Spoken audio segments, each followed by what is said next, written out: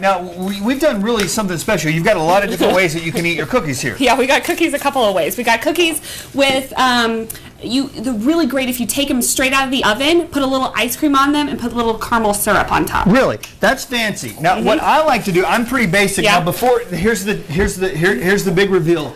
If you're going to do milk and cookies, make sure you put your milk in the freezer about 30 minutes to an hour before you're ready to go. So that way, that's fantastic. It is like ice cold. And look, don't do one of the big tall glasses. You need one with the huge rim, so you can do this right here. No avail. And look, it's kind of chunky. I know, no, that's the way you want it. You want it like that? You want it really cold. It's just ice. It's ice cold milk. Fantastic. So that way, you've got a warm cookie down in the ice cold milk. And there we go. We're going to let him eat. Coming up tomorrow on Studio 4, we've got a fantastic show. We are live out at Wonderland grilling with Rory. And also, Rich O'Toole is coming in fresh off the release of his new album, Kiss of a Liar. Rich O'Toole is a uniquely fun Texas country artist that you will not want to miss. He's live at the rodeo tomorrow night.